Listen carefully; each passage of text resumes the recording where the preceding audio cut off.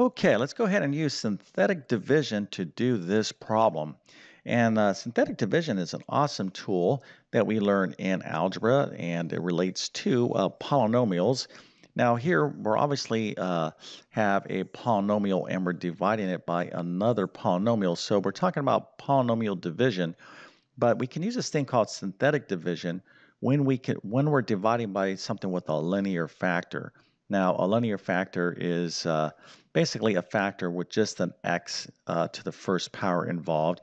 Now, I don't really want to turn this video into a complete lesson on synthetic division as it's a pretty big topic, polynomial division. And I have additional videos on this in my Algebra 2 playlist on my channel. And I'm going to leave you with some additional guidance on it. So if you're confused about synthetic division, you'll definitely want to do more prompts than just this one. But this will give you a pretty good kind of foundation or review on synthetic division. It's an awesome little tool, and I'm going to show you its power here in just 1 second. But first, let me quickly introduce myself. My name is John. I'm the founder of TabletClass Math. I'm also a middle and high school math teacher, and over several years, I've constructed what I like to believe is one of the best online math help programs there is. Of course, I'll let you be the judge of that. You can check out my math help program by following the link in the description of this video. But basically, I have all the main math courses starting from pre-algebra, have Algebra 1, Geometry, Algebra 2, and they're going to be launching pre-calculus here shortly, but I also have many courses in the area of test preparation. So if you are preparing for an exam like the GED, HiSET, TASC, maybe the GRE, GMAT, ASVAB, CLEP exam, AccuPlacer, ALEX, SAT, I think I said that, or ACT. There's a ton of exams out there, or teacher certification exam like the Praxis or nursing entrance, TEAS. There are so many exams that people have to take that have a considerable amount of math on these exams. And if you don't get through the math on these exams, you don't get through the exam. And that has serious negative consequences for you out there trying to achieve your goals. So I have great test prep courses. Just go to my site. Check out my full course catalog. If I don't have what you're studying for, drop me online and I'll help you out the best I can.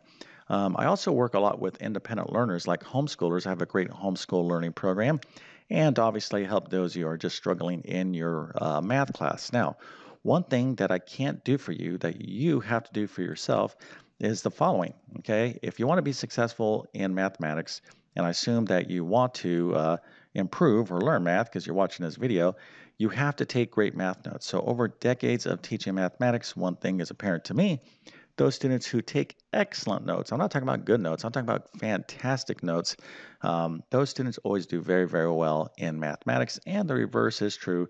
Those students who don't take notes, or maybe their notes look like this. So when they take notes, they look at their notes and they go, I'm not quite sure what I wrote. I did all of this way back in the good old days of the 1980s. That was such a cool time to go to school. And believe me, I made all the mistakes and then some. Okay. If I had a cell phone back in those days, I don't even think I would graduate because I was already distracted enough. Listen, if you're distracted in class, you're going to have to get undistracted. And the only way to get undistracted is to stay focused on an activity that's going to keep you, listening to the teacher and writing this stuff down. That is note taking. So note taking is not optional. When you go into your math class, you got to be like, all right, I'm prepared to listen and write everything down in a very neat and organized way. And I know it's challenging because you're trying to listen to the teacher and write at the same time. I get it. Okay. It is hard work and it is a skill, but you got to really work at it, okay? Because if the better your notes, then the better everything is going to go for you in terms of math. So as you're improving in your note taking, I actually offer detailed comprehensive math notes to include pre-algebra, Algebra 1, Geometry, Algebra 2, and Trigonometry. You can find links to those notes in the description of this video. Okay, so let's get back to this synthetic division problem. Now, if you think you know how to do this, go ahead and pause the video and do this problem. But let's quickly talk about the power of synthetic division.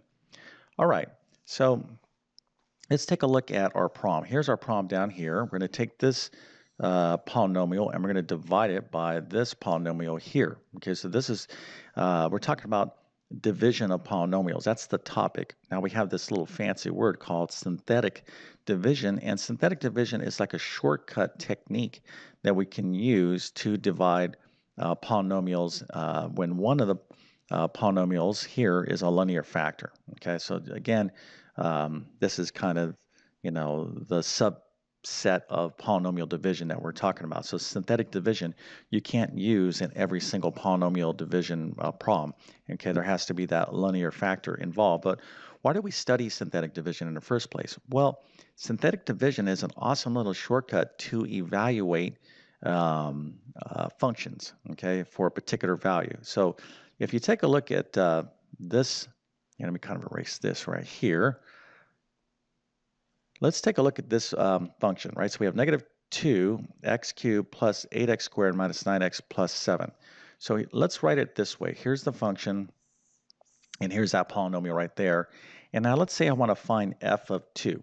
In other words, I'm going to plug in 2 into this function, and I'm going to do all the math. And when I do that, okay, I'm going to substitute all these x's here for 2, and then I'm going to go through all the number crunching. And when we do all this number crunching, we get 5. Okay, so f of 2 of this particular function is 5. Now, if you look here, this polynomial right here, this linear factor, this is x minus 2. This 2 right here, okay, this x minus 2 is the same. When we do this problem, let me just state it this way. When we do this synthetic division problem, the result is the same as evaluating this function. All right, I don't know if that makes sense or not, but basically, the whole idea behind synthetic division is to quickly evaluate these functions. So here I have this function here. If I want to evaluate it for 2, okay, I have this 2 right there. Okay, that's the same as finding f of 2 for this function. I guess maybe that's the way, a quick way to think about it. Now, again, I'm kind of brushing over this topic. I would really want to teach you this more formally. So if you're interested in learning this and you need to know this stuff, I would suggest like my Algebra 2, maybe my college algebra course. I thoroughly teach this in my polynomials chapter, but I also have a lot of other videos on this topic in my playlist on my channel, in my Algebra 2 playlist. You can find more videos on this, but again, I'm kind of quickly brushing over this. Now, let's just keep in mind that here is our function, and when we find f of 2, our answer was 5. Okay, so this is one approach to evaluate a function. I can plug in this 2, do all the number crunching, and I get my 5. But there is another thing that we can use here, and that is called synthetic division, which is an awesome tool. Okay, so how does it work? Well, here is our polynomial, and we're going to divide it by this other polynomial. Now, let's take a look at this polynomial right here. Notice it's written in standard form. All right, so in other words, we have x cubed, we have x squared, it's an x, and then a number. And no terms are missing. In other words, it's not x cubed and then x. I have an x squared, an x, and everything else here. Okay, so again, I'm kind of doing a quick overview of synthetic division, but there is a lot of little details I really would want to stress to you formally, but this video is just a quick review on synthetic division, okay? But anyways, I'm trying to cover all the basics here. So when you do synthetic division, you have to have each term represented. So if you don't have a term, in other words, if there wasn't an x squared here, I would have to put a 0 as a placeholder, okay? So that's why we have to do additional problems to continue to really learn synthetic division. But anyways, hopefully that makes sense. Okay, now notice, all right, now this is in standard form. Let's take a look at the coefficients. Here I have negative 2, so I'm going to write that negative 2 there. Here I have 8, I'm going to write that 8 there.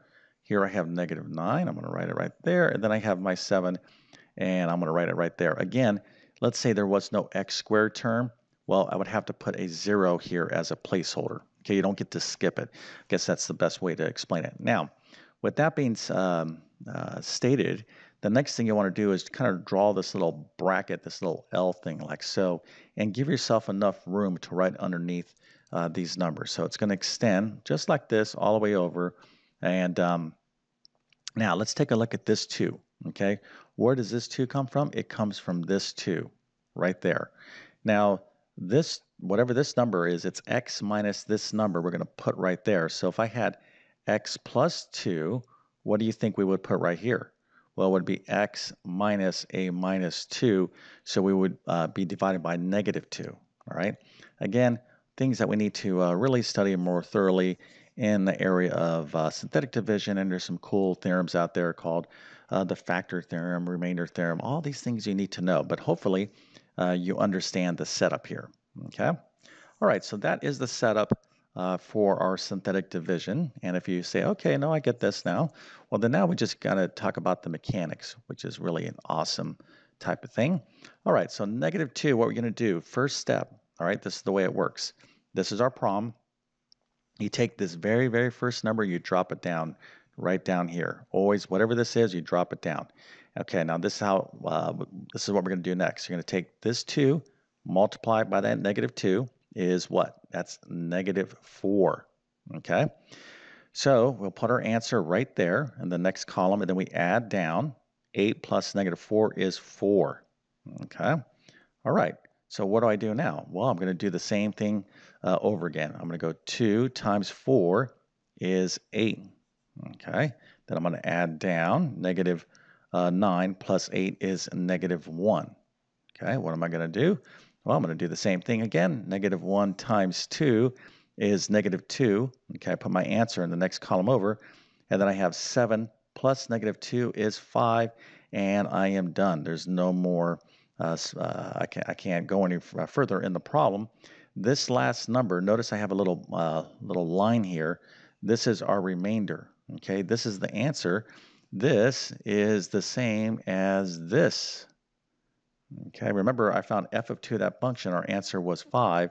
So it's the same thing. This answer here is f of 2. Okay, our answer is 5.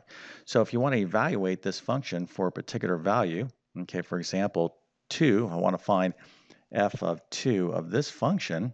All right, it's the same thing as synthetically dividing by 2, and then we look at the remainder, and there you go. That is the answer. So that's why synthetic division is so cool, and really its practical application is looking for zeros when we're solving more advanced polynomial equations. Again, stuff that I'm chomping at the bit to get into, and I don't want to turn this into like a 3-hour video on polynomials, solving polynomial equations and factoring and log division, synthetic division, and rational root theorem, but all this stuff you need to know for sure, especially, if you're studying synthetic division, it's probably a good indication that you're like at the Algebra 2 level, college algebra level, maybe pre-calculus level. So that's good. That means that you are progressing forward.